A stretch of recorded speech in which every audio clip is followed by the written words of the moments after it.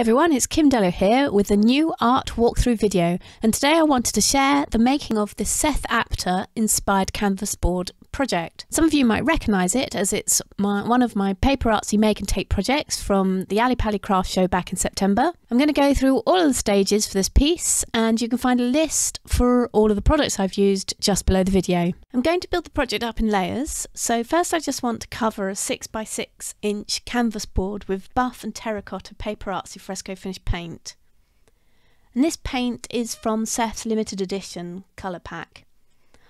I've added the paint directly onto the canvas board, and I'm just using a plastic card to spread the paint over the surface.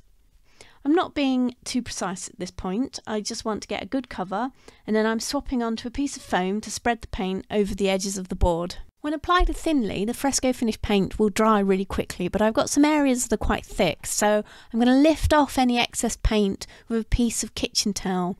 This is a great way to add a bit more texture. Next I'm going to apply some Mermaid paint, and this time I'm adding it to a palette and then applying it to the canvas with a piece of foam. I don't want to cover the whole surface, and I'm again using some kitchen towel just to lift off some of the paint. You can also spray the surface with water too to help lift off areas that are still wet.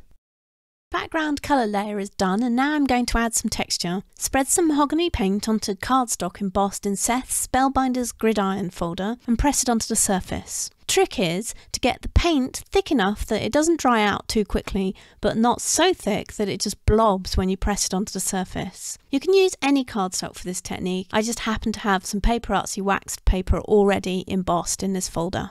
Now I'm going to add some stamping texture with the French text stamp from Impression Obsessions by spreading the paint thinly on a palette, pressing a stamp into the paint and then pressing it onto the canvas.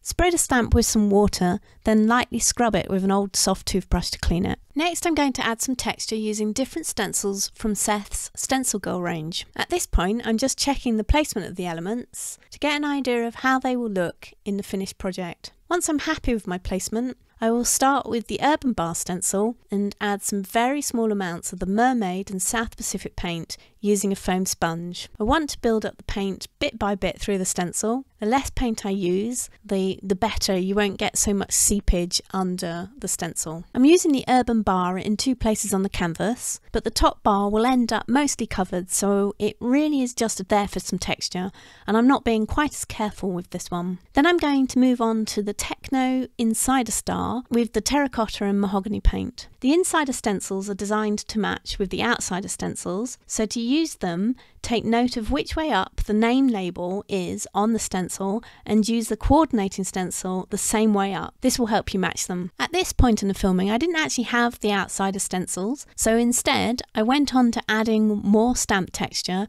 using the first set Seth designed for PaperArtsy, the ESA01 set. This time I apply the paint thinly onto the stamp surface using the foam sponge and picking up the paint from my palette, then stamping the stamp onto the surface in a couple of places. Next, another check on placement of elements, and the two I'm using are cardstock die cut with the Splatter proof and the Pocket Watch Spellbinder dies. I'm colouring these with South Pacific and Baltic blue using a foam sponge. Obviously don't forget, if you colour them on a page from your art journal instead of using kitchen towel like I'm using, then you have some ready-made texture for another project.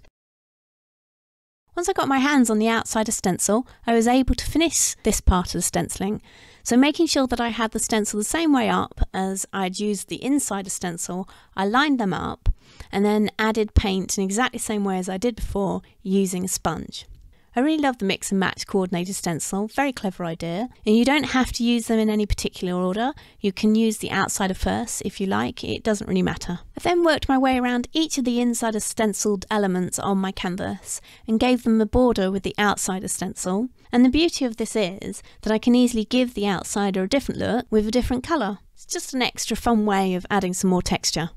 We have lots of colour and lots of texture, but now it is time to bring the piece together, and I'm going to use some dynamic harmony to give the piece a cohesive look. I'm using the Make It Count stencil to block in one corner with colour. You may have noticed that I've been adding the straight line elements at angles, and this is to give the finished piece that dynamic look I want. So I'm going to mirror this with the blocked in area. To continue the number sequence, I turn the piece around and use the bottom part of the stencil and carefully stencil around the 6 and a 7. Then I block the rest of the area in. For the final touch to this area, I'm just going around the edge with some paint on a sponge. Now all I need to do is glue down the die cut elements that I had coloured earlier with paint. I'm just using some golden regular gel that I keep in this very handy bottle applicator for all these types of gluing jobs.